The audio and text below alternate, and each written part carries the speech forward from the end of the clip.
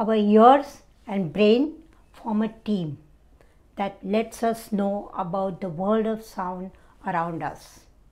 Each has a different function, and the hearing process gets hampered if any one of them is affected. The ear has a function of collecting sounds and delivering them to brain as an electrical signal, and the brain decodes this electrical signal in the form of complete information.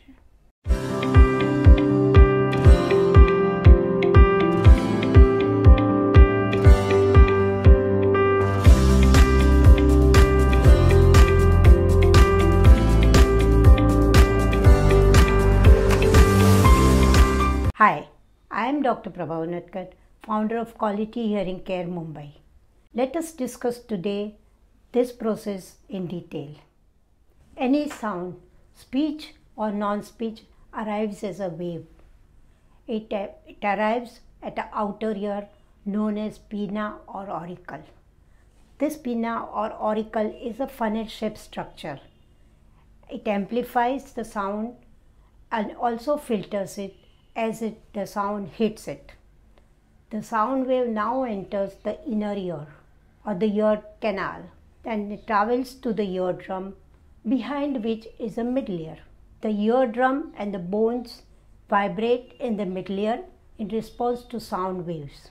Within the fluid-filled cochlea, which contains the organ of Corti,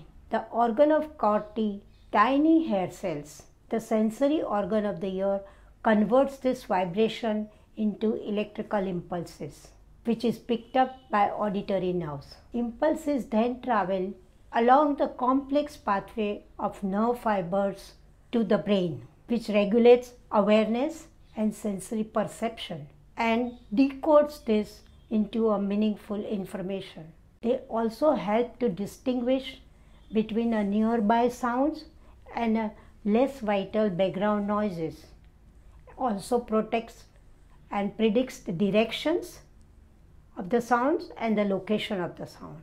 This is how we hear a speech arriving at our ear. If you like this video, share it with others and subscribe for more.